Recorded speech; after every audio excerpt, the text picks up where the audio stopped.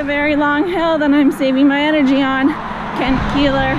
So when I was going to the trails this morning, I saw a guy walking in. He'd driven past me and he was carrying a weed whacker. And so when I caught up to him, I said, "Are you one of the people that takes care of the trails?" And he said, "Yes."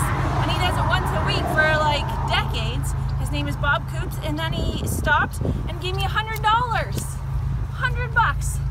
Bob Coots, thank you so much. You don't get paid to keep the trails, and just know that your work is appreciated and we're very grateful. Thank you. This is a prime example of following the path more traveled when you need to follow the path less traveled. What the heck? There's a marker up there. Phew!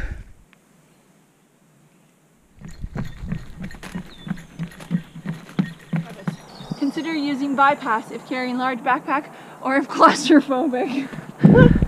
Let's go! It's like I'm caving again. I don't like this part. Oh.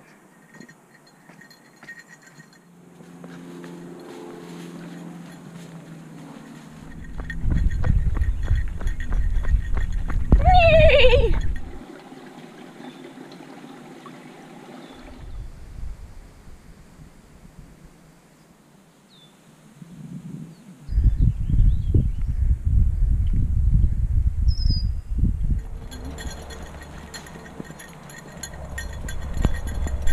I strongly detest this long grass, so I got a tool. So far it is not helping.